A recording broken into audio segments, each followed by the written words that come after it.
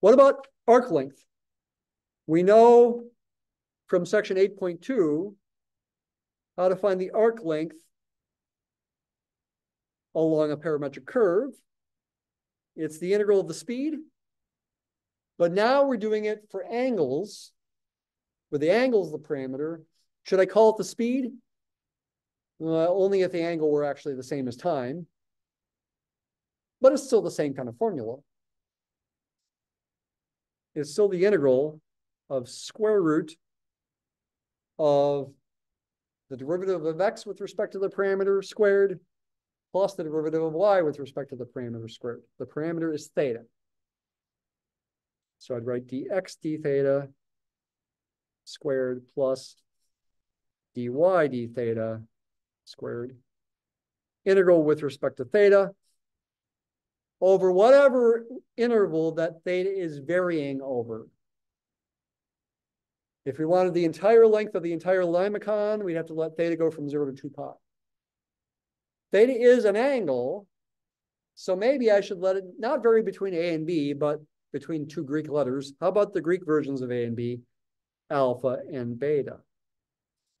Theta is varying between those two angles. A generic picture might look like this. Say this is alpha here, and this is beta there. Theta is varying between those two values, giving you a polar curve. R is varying, maybe you get something like this. We're after the arc length of that curve using the parametric equations form. It's the same formula as in section 8.2, the previous section. Can this be simplified though? It actually can, but it's a bit painful. I'm going to do it. Okay. I'm putting myself through this pain. What are dx d theta and dy d theta? We've already figured them out. They're these things. I have to square those things and add the results. Yikes.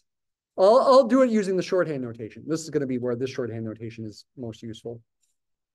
Dx d theta is the bottom thing. Negative r sine theta plus r prime cos theta. That is dx d theta. Dy d theta was r cos theta plus r prime sine theta.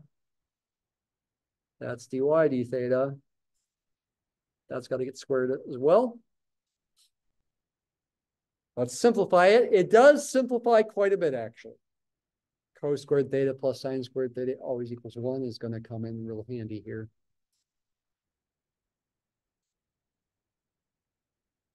Expand it out. Make your square root even longer here. I'm going to FOIL because I'm squaring binomials. Negative r sine theta squared is positive r squared sine squared theta. That's first times first there. Outside times outside and inside times inside gives you, in both cases, the product of these two things. So we have two of those. So we get a minus 2r prime sine theta cos theta. And then the last times last is going to be, careful, r prime squared cos squared theta. And then continuing, FOIL this part. First times first is r cos theta times itself is r squared cos squared theta. I'm looking right there. Outside and inside products are the same thing, so I get two of them. Plus 2r prime sine theta cos theta. Oh, isn't that nice? These two things will cancel. So nice. Not done yet. Last times last there is plus r prime squared sine squared theta d theta. Just barely enough paper. Yeah, we got some cancellation. We can also group together some terms. Terms that involve r squared are these two. They get grouped together. Terms that involve r prime squared are these two. They get grouped together. Factor out an r squared out of those two terms, their sum, and factor an r prime squared out of those two terms with their sum. Use the fact that cos squared theta plus sine squared theta equals 1. And in the end, it simplifies very nicely to the square root of r squared plus r prime squared. D theta, it probably would be best to go back to f of theta notation now.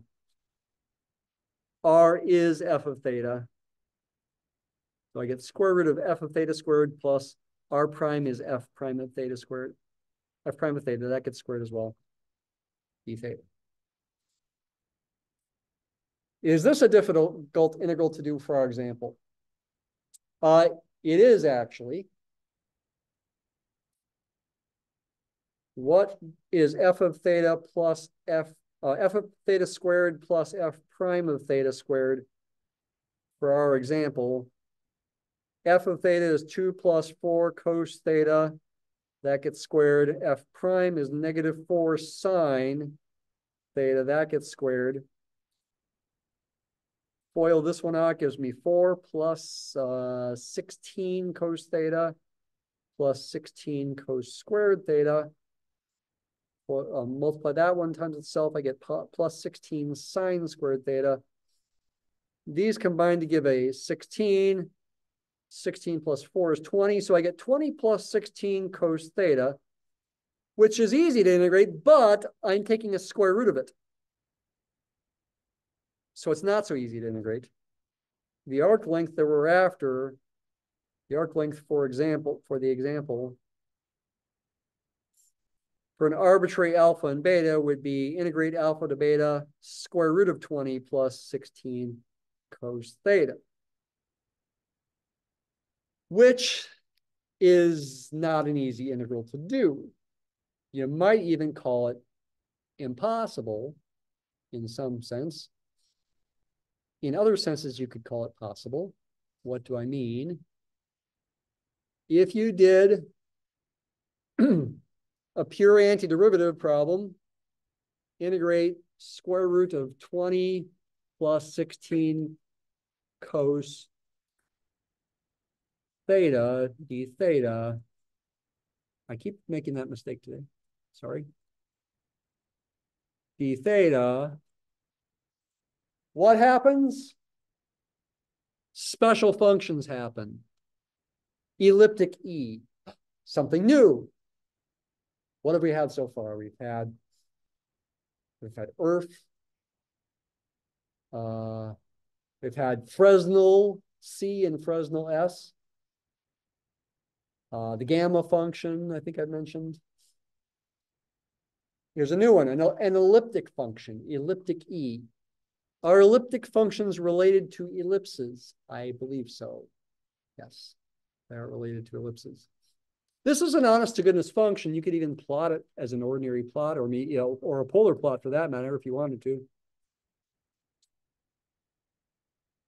Here's what it looks like as an ordinary plot. As a polar plot, because r continues to increase, it would do some sort of spiraling. That's kind of fun to realize. As a polar plot, it does some spiraling. Like that, r keeps getting bigger as theta keeps going around. It doesn't come back to itself. I could let theta continue and we get more spirals. Fun, fun, fun. I mean, there are simpler versions of spirals as well. Even just r equals theta is a spiral with a polar plot. If r equals theta, then r keeps increasing as theta increases. So it is an honest to goodness function, but that doesn't seem very helpful. If we wanted to find the arc length around the entire Limaçon, for our example, we'd have to go from 0 to 2 pi. What would I guess the answer would be? You know, if I approximated this thing with a circle centered right around there, 3, 0 or so, of radius 3, what, the circumference? Okay, yeah, circle, radius 3, circumference would be 2 pi times the radius, 6 pi or so, 6 pi.